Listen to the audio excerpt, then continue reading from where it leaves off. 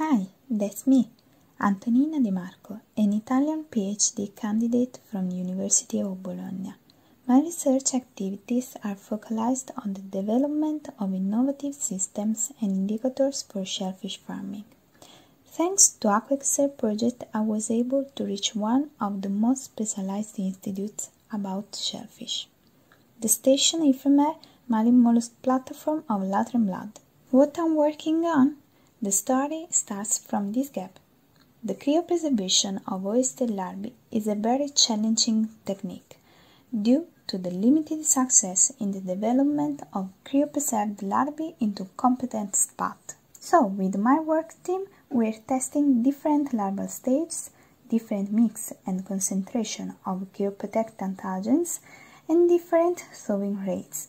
Our goal is to develop a more effective methodology for the cryopreservation of oyster larvae, making it a useful tool especially to preserve safely the samples of the genetic selection lines for a more sustainable shellfish farming.